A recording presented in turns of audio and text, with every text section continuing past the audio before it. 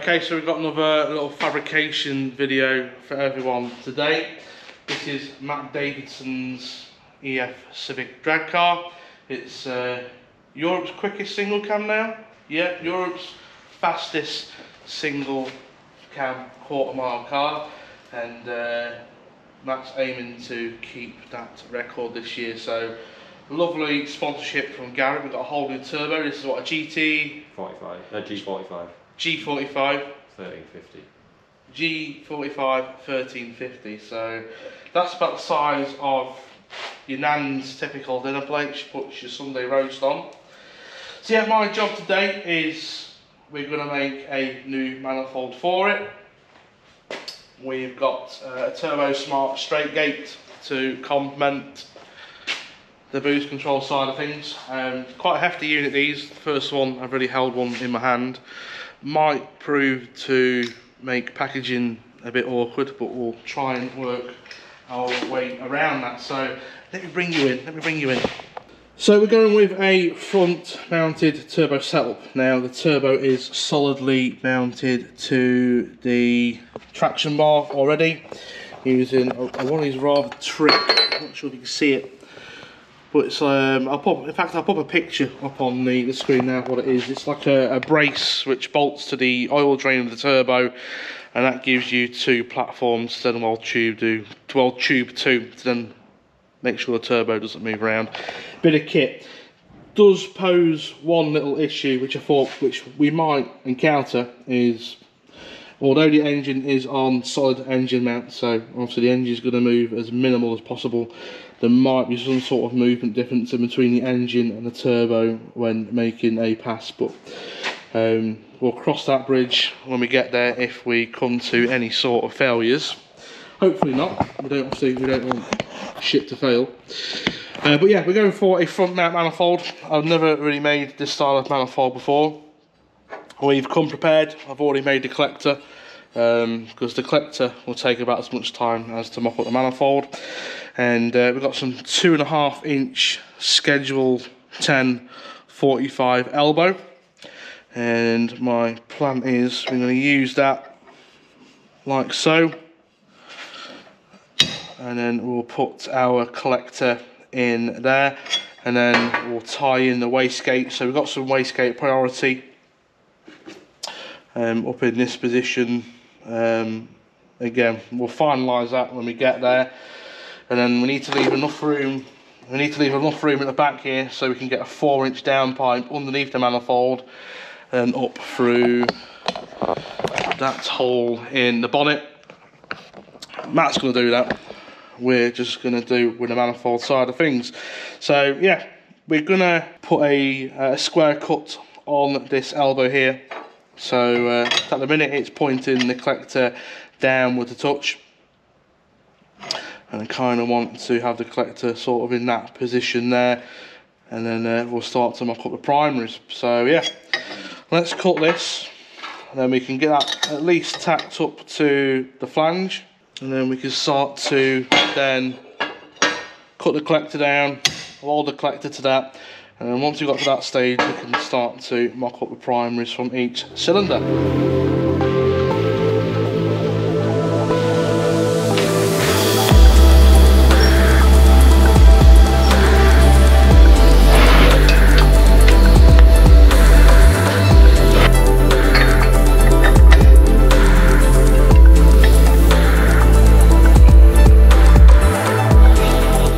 Okay, so that's what we've come up with: a collector, 2.5 inch schedule into 1.5 inch schedules.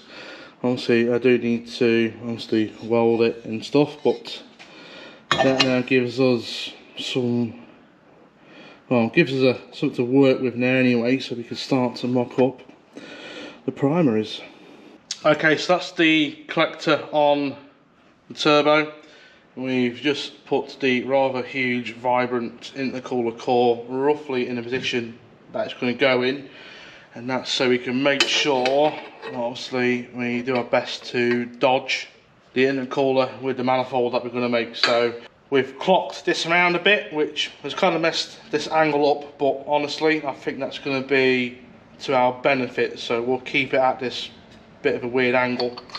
And then we're going to do cylinder 1 to start with. We're not going for equal length, it's a drag car. We're not bothered about torque curves and all that bollocks, because how much power do you want? Yes.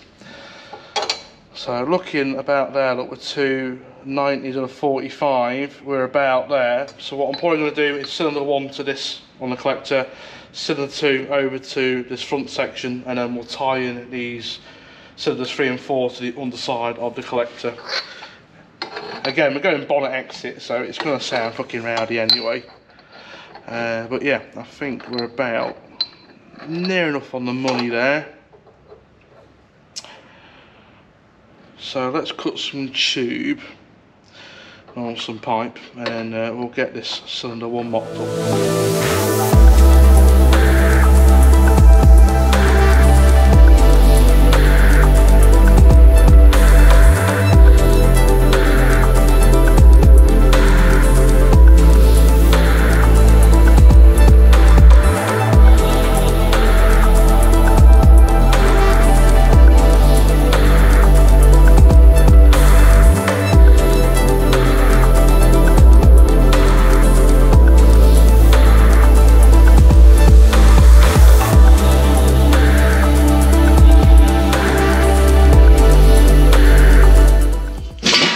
So sometime later, and we ended up making a fixture because it was just too damn awkward to do this on the car. But we've got the primary for cylinder 1 all mocked up. We've got our turbo in the position where it is.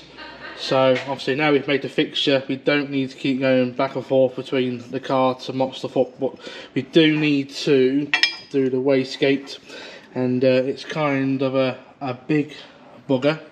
It's a Turbo Smart Straight Gate 50, and that's some 2.5 inch schedule 10 to give you the size, or the idea of size it is. Bloody huge. So job is now is to cope this into the collector. Got a bit of an angle on there to try and make it as a wastegate priority as possible. So what I need to do now is the tedious task of shaping this so it fits.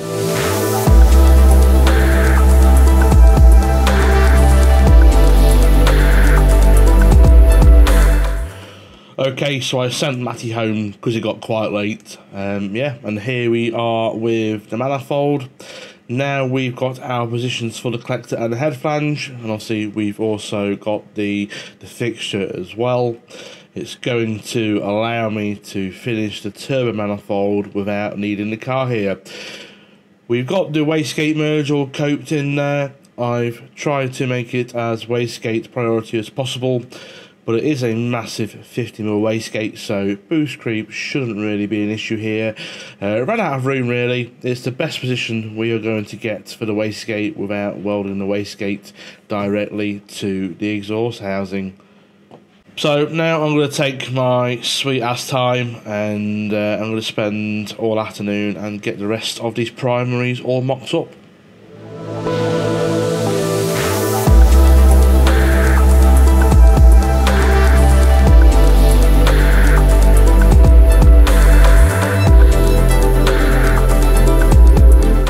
Okay, so that's the manifold all tacked up, looking pretty smart. Obviously it'll look sort of like that when it's on the car. We've also drilled out the wastegate dump, a whopping 55mm inside there, and I've just spent about an hour with a carbide just sort of smoothing all that, the transition out. Obviously I still need to weld that onto the collector. But yeah, now we've got to this point, we've got all the primaries done. I'm going to break it apart and start to weld it. And what I wanted to do, obviously this manifold is going to be on the car, which is, you know, aiming for, I'm guessing eventually 4 figures worth of power. So what I've done is, obviously to the primaries, we've only got 2 weldments. So this is cylinder 4, obviously it's got a 1 weld there, 1 weld there in that primary. On cylinder 3, same again, 1 weld, 1 weld. And on cylinder 3, 2, 3, whatever, this cylinder, 1, 2, 3 welds. And on the very first one we did 1, 2, 3 welds. So that's minimal amount of weldments, so that means less failure points in theory. Now I have beveled this and we are going to purge it. As you can see, we have made the primaries longer than they need to be, so obviously to account for any weld shrinkage, and at that point it's easier to spend 10 minutes on an inisher just slowly shaving away material so we get a nice tight fit on the collector. So yeah, let's break this apart, let's get it welded.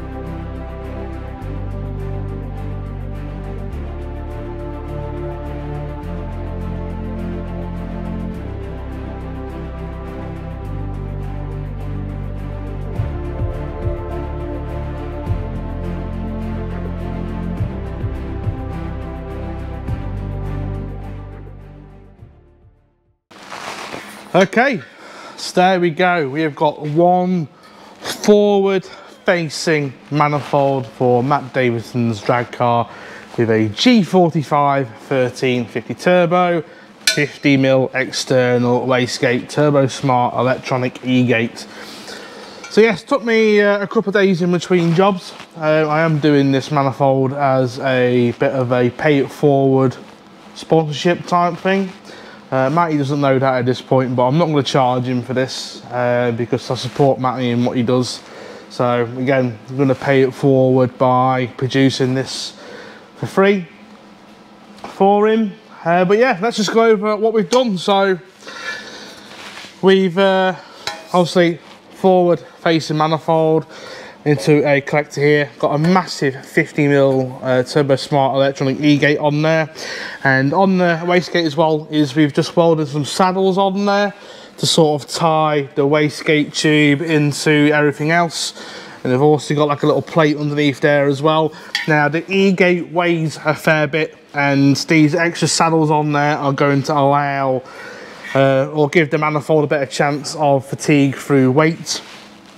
I did want to put a saddle on the bottom here, but we've got a port here for a exhaust pressure sensor, which is pretty important in drag racing. And then one of the things as well is Matt was worried about clearance for the downpipe. So what we've done is cylinder 1, or cylinder 4 actually, we've come straight over, and that's going to give Matty loads of room for his 4-inch dump tube. And then we've got individual EGTs in the manifold. We were originally going to put them underneath, as you can see with the marks there, but after a bit of reading, it turns out that ideally they need to be within 15 degrees of horizontal either way. So that's our compromise, is to put them at roughly a 45-degree angle on the top, and that means we're going to be able to access the bolts for the studs to bolt this to the engine, while also having EGTs in situ. So yeah, really happy with how it's come out. Not done a custom job like this in some time. In fact, the next time we do some custom work is going to be on the shuttle here. So yeah, nice change of pace, and yeah, I hope this manifold helps Matty achieve his goal this year of going into the 8s, which will be awesome to see from a single jingle. So yeah, if I've got some footage of the manifold on the engine to put in, I will overlay it now. If I haven't got that footage, there'll be no footage, and there'll be some pictures and stuff on the Facebook page and the Instagram page in due course. So yeah, if you like to see fabrication content like this, drop a comment down below. What do you want to see me make? Any requests, we'll have a look and we'll see what we can do for you. So yeah, that's it. Thanks for watching. See you in the next video.